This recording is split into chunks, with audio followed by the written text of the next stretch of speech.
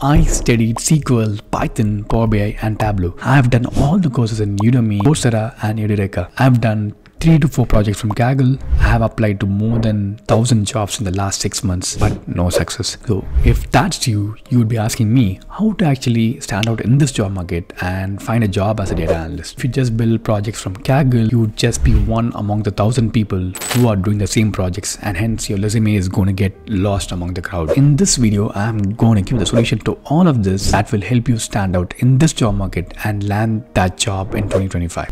My name is Sandeep, and in this channel I talk about data analytics, masters in US and job search. So if you are someone interested in these topics, please consider subscribing to the channel. I recently came across a YouTube video from Luke Burrows, and where he talks about a project that actually helped the person who made the project find a job. And that project is basically this skill query dashboard. If you see this dashboard, it shows the high demand skills of data analyst, data science and machine learning. And that person has actually scraped through all the LinkedIn jobs and made a dashboard out of it. This highlights skills such as data collection, data cleaning, data analysis, data visualization and dashboard development. Companies are asking for a lot of skills. What are the exact tools and skills that a data analyst job seeker like me has to focus on? This tool will effectively help that person do that. That's what we want to look for when we are doing a project. What are the problems that it's trying to solve? What are the questions that it's trying to answer? What are the stories that you can tell? So based on this exact template, I have come up with 5 creative project ideas that actually you can use and implement. Project number 1, how to improve employee retention rate in companies. As you all know, after COVID, the world changed and people are now moving to a remote world. So this is actually a real world problem. Companies are struggling with retention. Employees are going for better work-life balance, better salary, better work culture, better benefits and so on. So I'll give you a quick outline on how to approach this. Go to glassdoor.com, because Glassdoor allows users to rate companies on work-life balance, compensation, benefits, work culture, growth, etc. So this is probably the best website to get our data from. What you can do is you can set up a web scraper that will scrape through all these comments and reviews for all the companies. The data points you can collect is basically the company name, location, comment or review, the date of call. And once the data is collected, you can transform and clean it to extract the different dimensions like work-life balance, growth, opportunities, work culture, salary. Basically find a way to rate each company on all these different aspects. Once you have the transform data, store it in a table, and then you can actually build a Power BI Tableau dashboard and answer questions like what are the factors that affect retention in small size, mid size, on large size companies? How actually the company reviews change over a period of time, like for a period of 5 years? Do senior employees in large companies prioritize work-life balance over salary? Do employees in mid-level companies prioritize growth or salary? And once you have collected insights, build a Power BI or Tableau dashboard. Assume that you're making recommendations to HR teams in the companies on how to improve retention rates for small size, mid size and large companies, whether it's providing more salary or improving growth opportunities or improving the work culture, etc. Project 2, competitive product pricing analysis. So for this project, assume that you're a consultant for an e-commerce client. You're going to help the company price their products effectively and help them be competitive. Pick 3 big e-commerce websites, like in the case of US, it's going to be Amazon, Walmart and Target. Choose a specific category like electronics, clothing, cooking, etc. Pick whatever interests you. And similar to the previous project, we are going to set up a web scraper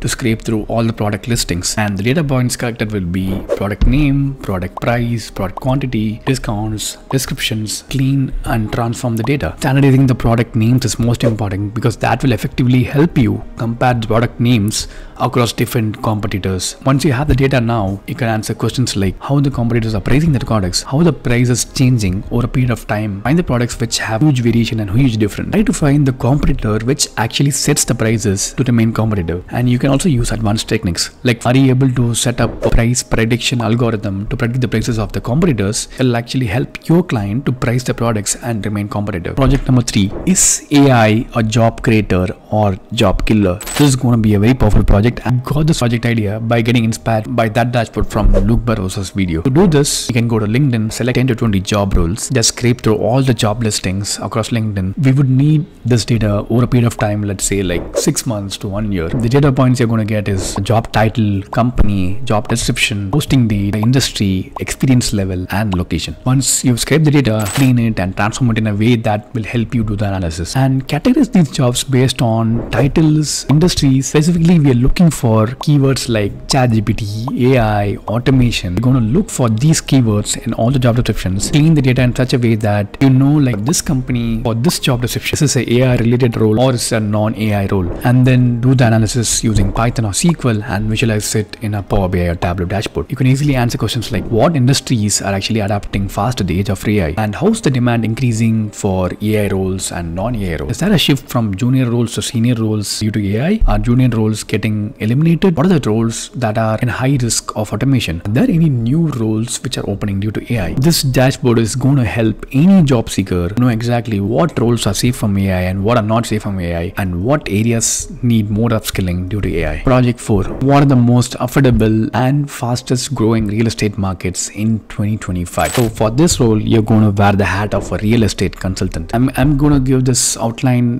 based on the US market. You would need to go to a website like Zillow or Redfin, because that's where you're going to get all the data from. There are going to be different data points like property listings. So in this, you will get data points like what's the price, location, property type, number of bedrooms and bathrooms. The next data point is rental listings. Along with the properties, we also need the rent data to actually calculate rental yields. And then we need the historical price data to actually calculate what's the market appreciation in that particular locality. You can also get the neighborhood information like crime ratings, schools, hospitals, and amenities to assess the quality of life in that neighborhood, and also income data for each neighborhood to calculate the affordability index. Once you collect all the data, clean it, transform it, you can easily calculate metrics like what's the annual growth rate in a particular locality, what's the rental yield, what's the affordability index, what's the safety index, and so on. Visualize it in a form of a Power BI or Tableau dashboard. Assume that you're providing insights or recommendations to a potential home buyer. We can easily identify areas with the highest rental yields for people who are interested in cash flows. You can also find areas which have a high growth potential based on the historical data. And similarly, for people who are budget conscious, you can also suggest them areas and localities which are lower priced but also have high growth opportunity. Interesting questions can be answered, and there's a very powerful project that has a high market value. Project 5. This especially for movie lovers. Are Reddit movie reviews different from traditional movie rating systems like IMDb and Rotten Tomatoes? Search for subreddits like Hollywood, Bollywood, Collywood, whatever the name of the industry in your country is. You can easily find threads for all the movies. Probably in the last 1 year, whatever movies have released, just scrape through all the comments that you can get. You can use Hero, which is a Python Reddit API wrapper for this, to access Reddit's API. Data point for this project would be movie name, user comments, upvotes, timestamps, and user ratings if the comment explicitly mentions a rating. And the next step would be doing a text processing and sentiment analysis to actually find out if a comment is a positive or neutral or negative sentiment, and find a way to rate each comment on a scale of 1 to 10. Once you do this for all the movies and comments, you can easily generate the overall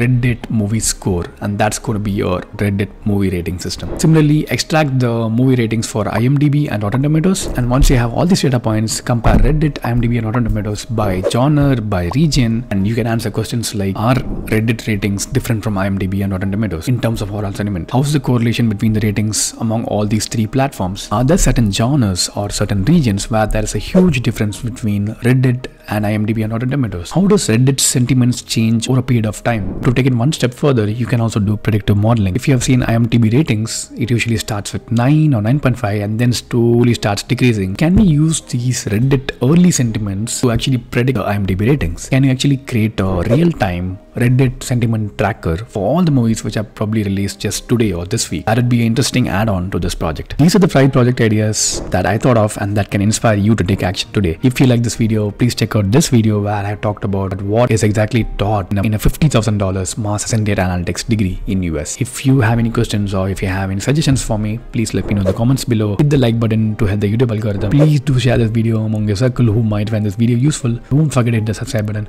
See you again soon with another video. Bye.